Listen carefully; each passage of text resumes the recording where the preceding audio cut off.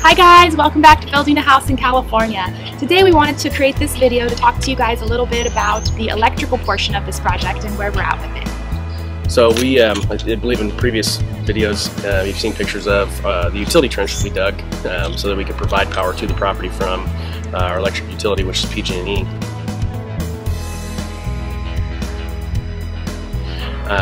We have since then trenched over to the shop, to that same location, so that the shop can be fed off of our main electric panel.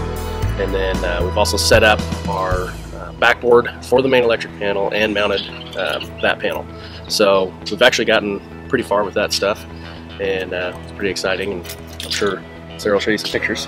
Yeah.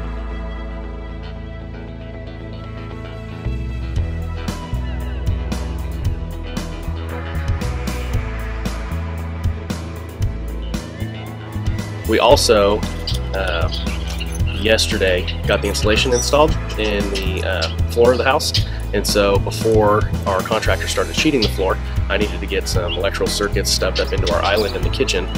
Those need to go in before, because there's no connection between the island and the ceiling, so I can't run them through the attic like I would the majority of the other circuits. So we stubbed a few different circuits into the island, one for the trash compactor we're going to have there, one for counter plugs, and then we stubbed one for an electric stove, which we're not planning on putting an electric stove in now.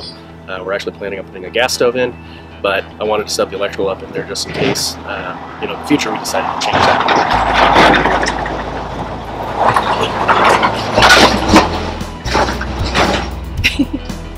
Cars driving by.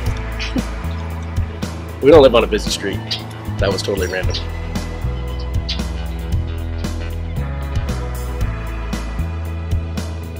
So the main electrical panel is in, all of our trenches are dug and connected, so we now have a conduit going from the main electric panel, one to the shop, one to the house, and we have our raceway for our wire to get power to both locations. And we actually also stubbed an extra conduit out to the shop, which I plan on using eventually to put solar on the shop, so that I can run our solar circuit all the way back to the main panel and connect it there.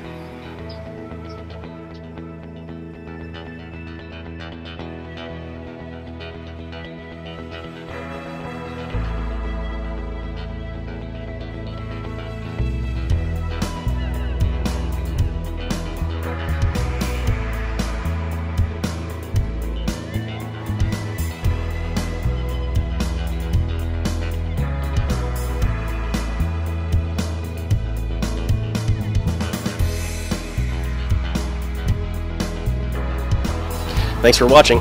Tune back in and wait for more videos. Subscribe on the button below and give us a thumbs up and a like if you like what we're doing. Thanks.